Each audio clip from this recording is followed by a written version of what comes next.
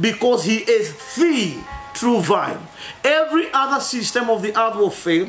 Every other person that we put our hope on or in will fail. Your husband can fail you. Your wife can fail you. Unemployed, where you're employed, they can fail you. They can fail to promote you. They can decide to lay you off. They can decide that they've had enough of you. But I want you to understand that Jesus is the only one who is the same yesterday. He's the same today, and he's the same forevermore. And because he is alive, the Bible tells us in 1 Corinthians 1 and verse number 9 that the Lord our God is faithful.